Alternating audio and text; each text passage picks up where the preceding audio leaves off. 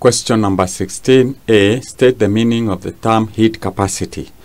So we say heat capacity, so we can say it is the amount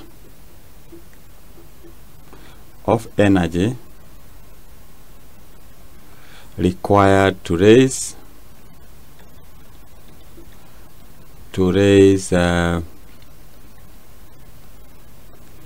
temperature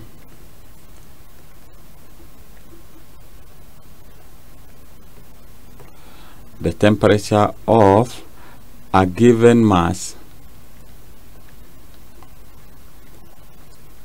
by 1 unit. So this is 1 unit. So that is how we describe the heat capacity. It is the amount of energy required to raise the temperature of a given mass by 1 unit. Then part B, state how pressure affects the melting point of a substance. So we say pressure was pressure. This is double S pressure. That is pressure rho as. This is R. The melting point of a substance.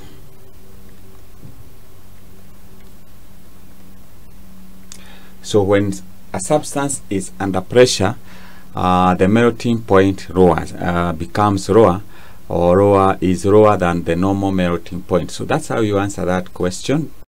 Part C of this question, figure 7 shows a setup of apparatus that may be used to measure the specific latent heat of vaporization of steam. So we have our setup here. We have the heater, we have the water, here we have the beaker, we have condensed, here we have water, cold water coming in and water getting out. We have a stopwatch, and we have the source of energy, that is the connection of the heater. We have the voltmeter, the ammeter. So Roman number 1, describe how the mass of condensed steam is determined. So to determine the mass of the condensed steam, what you do is you measure the mass of the empty beaker. So we can say measure mass of the empty beaker.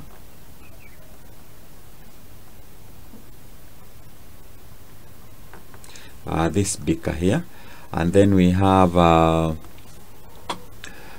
you measure the mass of the beaker with condensed steam. So this one you can call it mass 1. Let's call it this mass 1. So you measure mass of, that is mass of the beaker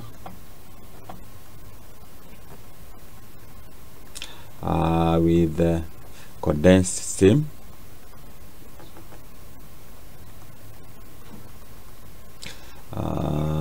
which we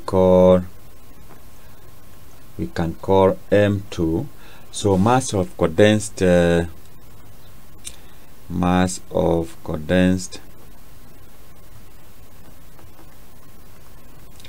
steam can be calculated by getting the measurement of the beaker and the condensed steam. You minus mass of the beaker, which is M1. So that is how you do that.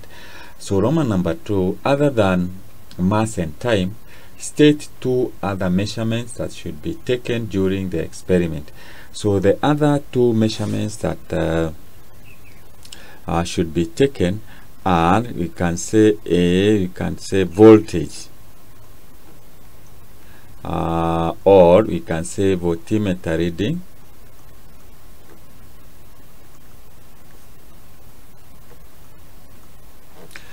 we can say B, the other one is current, or we can say ammeter reading. Ammeter, think here it's double M, ammeter reading. So this is the ammeter, this is the voltmeter, so we need to get those measurements. So that is how you answer that question. Let's look at the next part.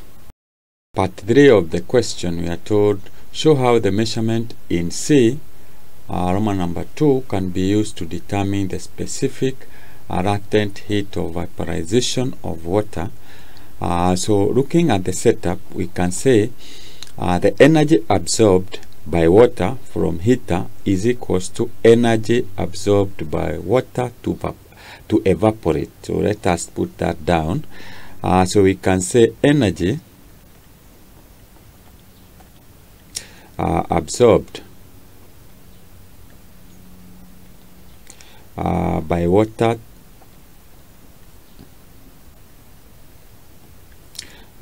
from the heater is equals to heat absorbed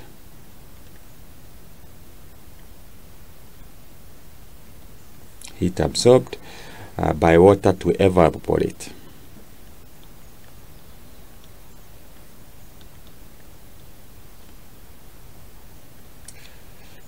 So I hope that is clear, because we are assuming that there is no loss of energy.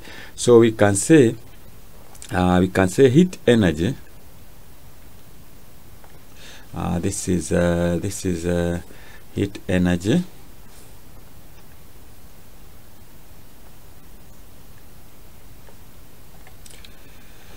Energy is equals to, we can say it is power multiplied by time. And how do we calculate power?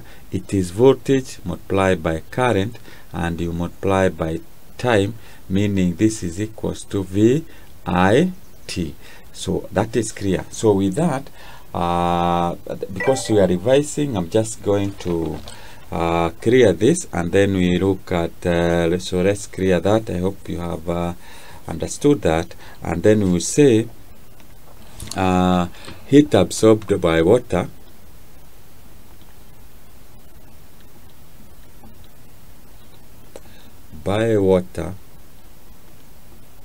is equals to mass of water